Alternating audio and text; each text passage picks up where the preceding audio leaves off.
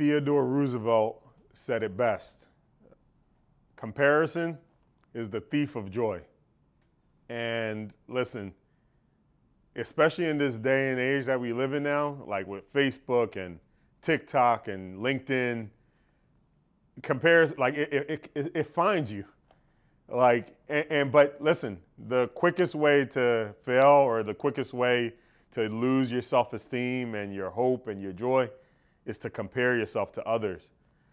You know, I for me, it's something that I struggled with a little bit early on, and not because I didn't believe in what I was building, but it was almost like a keeping up with the Joneses syndrome, where it's like, why?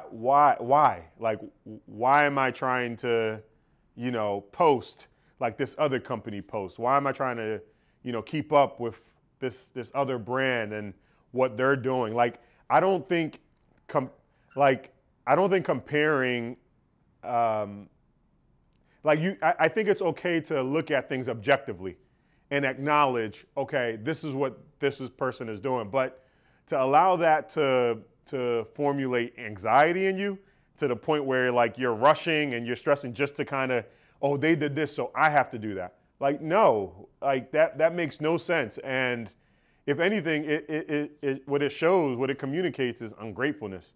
That means you're not grateful for where you're at. That means like you don't believe in your process because you're trying to live somebody else's. And I think that's where we can fall into a trap. Because the interesting thing is like my process, what I had to go through is different than what somebody else had to go through. Like I mentioned the story about the lady that got rejected so many times.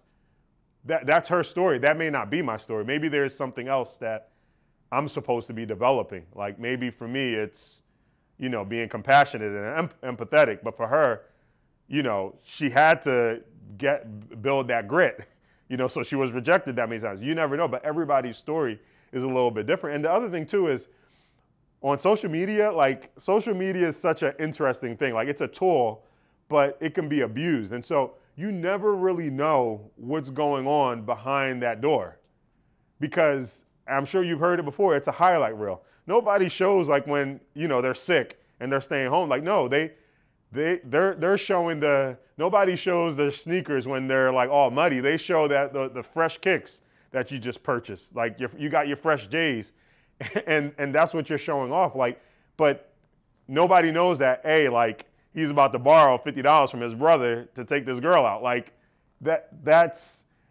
and so that's what happens like when you're trying to keep up with, that's what social media does. Like social media, like you never know what the true story is. And so the truest story is be true to your own story and not compare yourself to what everybody else is going on. And I believe that'll take you a long way.